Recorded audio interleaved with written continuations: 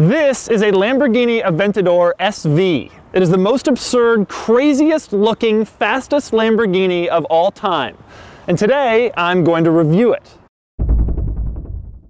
Now, in this review, I'm going to show you around the Aventador SV, and then I'm going to take it out on the street and tell you what it's like to drive this ridiculous concoction on public roads. And for more of my thoughts on that, you can click the link below to check out my column on autotrader.com/oversteer. Now, before I do all that, here's something insane. The Aventador SV starts at $494,000, and that is before options, and there are many options. This one was listed at $535,000. Do you have any idea what you could buy with $535,000? This 6-bedroom house in Iowa on 18 acres. So what exactly makes the Aventador SV cool enough for a $500,000 price tag? Well, let's start with the obvious. To make the SV, Lamborghini took the regular Aventador and decided 690 horsepower wasn't enough, so this one has 740. The SV also lost 110 pounds and gained some crazy styling touches.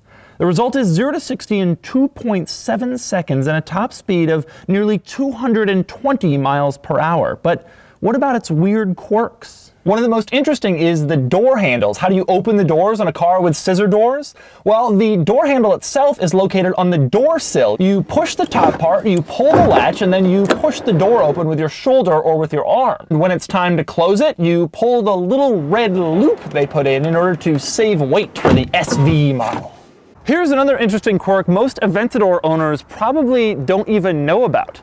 Because Lamborghini is afraid that your car will be stolen and loaded up onto a flatbed, there's a button you have to press before you tow it to let the car know that it's going into tow mode. If you don't push the button and you try to tow it, the alarm goes off to let everybody know that it's being illegally taken.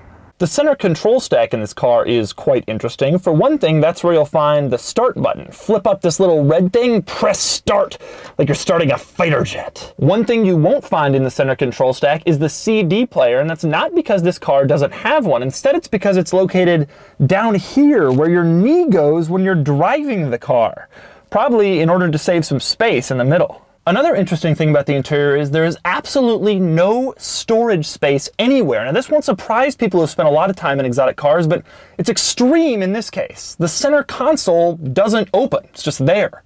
There are no pockets in the doors because when you put them up, your stuff would fly out. There isn't even a little cubby in the center stack. Instead, the only storage you have inside the cabin is this little tiny thing that can barely hold a phone in the passenger footwell and a few nets behind the seats. Not that it's easy to get to these little nets behind the seats because, well, these seats are very different from your seats in your normal everyday car. For one thing, they're all one piece, so you can't exactly fold the back forward. Instead, if you want to move them, it comes as a whole unit.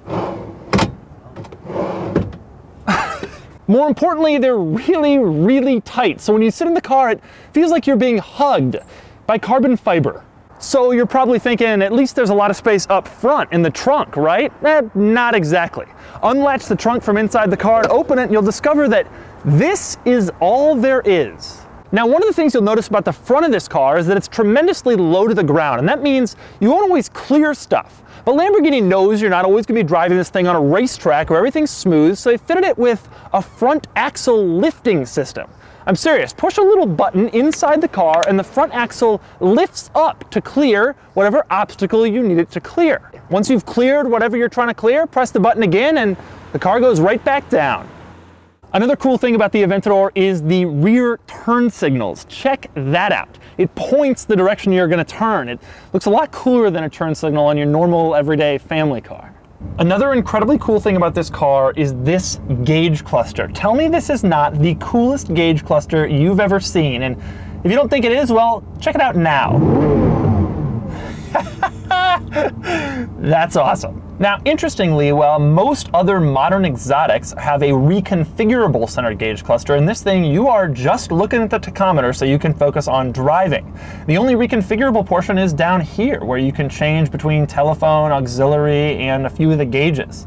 And speaking of the center display area, check this out. This is a G meter that shows your maximum Gs in every single direction. This is exactly the kind of center screen you expect to find in a seriously track-focused car. Now, beyond all the crazy quirks of this car, there are two things I especially notice as I walk around it and check it out. Number one, the crazy options, and number two, the incredible attention to detail. We'll start with the crazy options. I have here the original window sticker to this car, which shows an original MSRP of $534,809. I'm going to read you a few of my favorite things from this window sticker. Number one, on a 1 to 10 scale of fuel economy, this car gets a 1. It also says that compared to the average new vehicle over 5 years, you'll spend $10,000 more in fuel costs, but the options are the most interesting thing. There's a tiny little fire extinguisher in the passenger footwell. That thing, $800. The rear air intakes are finished in carbon fiber. They look beautiful. But do they look $5,600 beautiful? This car is equipped with the travel package.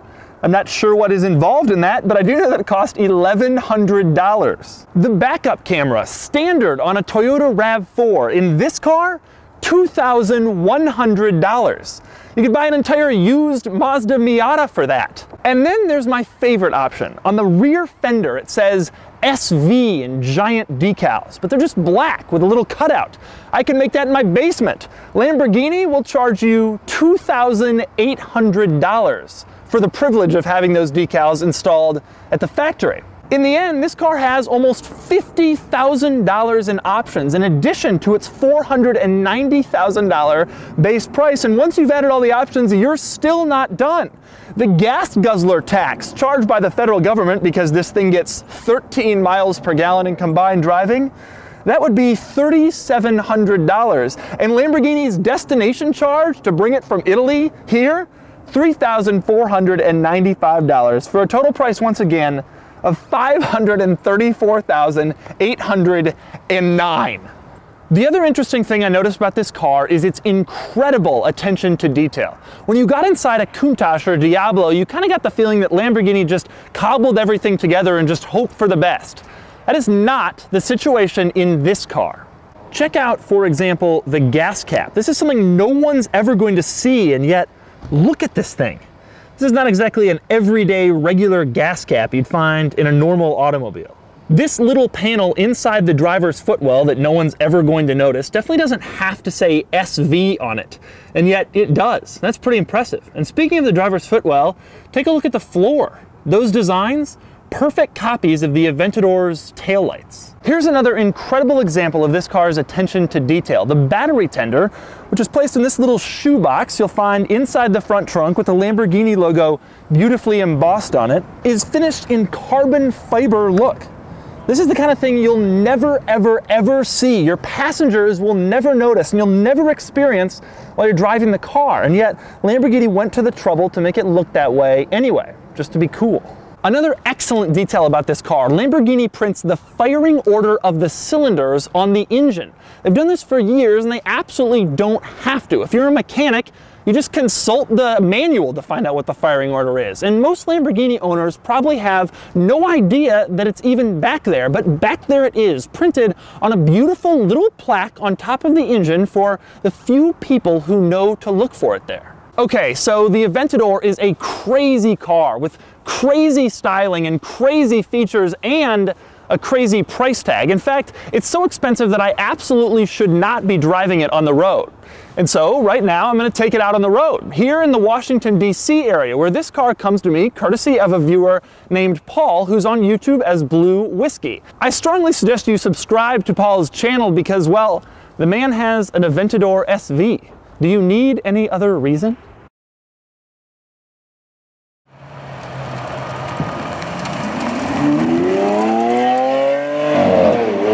Okay, now the problem is we're doing this in Virginia where we'll get arrested for even thinking about speeding. Too much, yeah. The thing you notice instantly is just Lamborghinis, more than any other car I've driven, feel just bizarrely exotic. Even a Ferrari, you can still feel like a fairly normal experience. There's nowhere you can look in this car where it doesn't feel completely insane. There's a guy with an S2000. I bet he thought he was pretty cool when he got in his car this morning.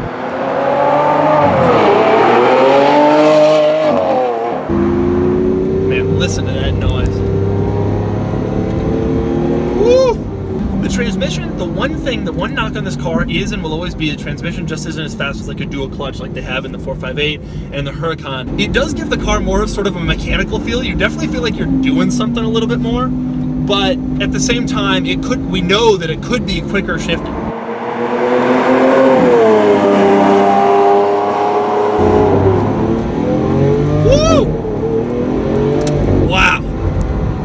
So fast, you can feel that this is not the light little car that the Huracan was. This thing actually has some weight to it. I feel like the stakes are a lot higher than the Huracan with this car. I know that it's bigger, I know that it's wider, faster, all that stuff. Much more powerful. It also is more insane looking, and of course it's more expensive. If this is like a Huracan completely on steroids.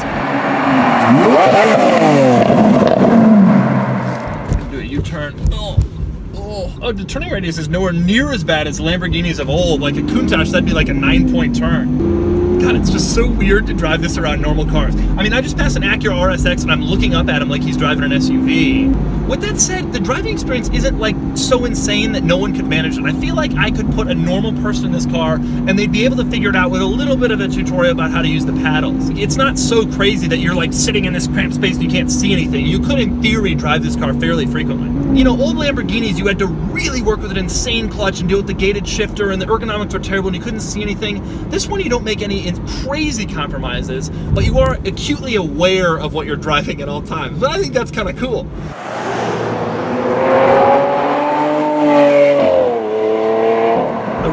The ride is harsh. It's definitely harsh. Not a lot of cars you feel the lane lines when you're going over them, but you do in this one. Yeah.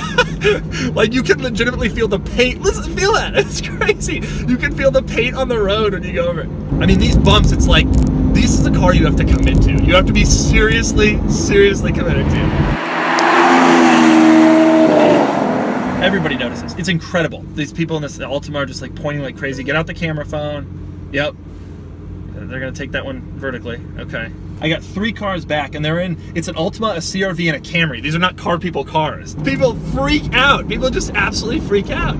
I've driven a lot of cars where people freak out too, but this is insane. Everybody notices and looks. When someone doesn't look at this car, it's like kind of an event. It's like, whoa, that guy didn't notice. What's his deal? What's he thinking about? It's interesting because car people like to pretend that everybody notices their car. People are like, oh, I got my BRZ and you see how many looks I'm getting. And it's like, you're not getting any looks. But this thing, like nothing I've ever driven before, not even on a similar level of anything I've ever driven before.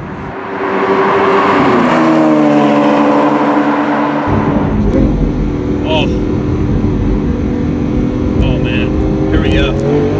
Wow, oh my God. That's insane. Wow, that's crazy. It still feels very stable. Woo! Okay, here we go. We got a little more space. Oh my God, it's just so fast. And now at normal speed on the highway, it's just stable. You still feel bumps. You feel bumps more than in any other car.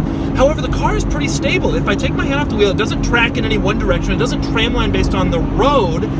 It goes dead straight like a German car would, which is kind of nice. There's some German influence in this thing that's not necessarily a bad thing.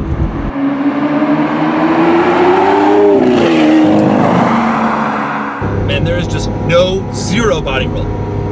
The drawback is the bad ride. The benefit is incredible suspension that is just ready for absolutely any corner. I can see myself getting lulled into being like, oh, I know what I'm doing in this thing, and then one day you come around a corner and you know you're like on the local news. So that's everything you need to know about the Lamborghini Aventador SV. It justifies its $500,000 price tag because it's one of the most ridiculous cars I've ever driven, and frankly, one of the most ridiculous cars I've ever seen. It has insane styling, it has crazy power. Just look at it, it's the most Lamborghini of Lamborghinis. You cannot possibly be around this car or in this car and not be having fun. Yes, it is expensive, but admit it, you would much rather have this thing than that 6-bedroom house in Iowa.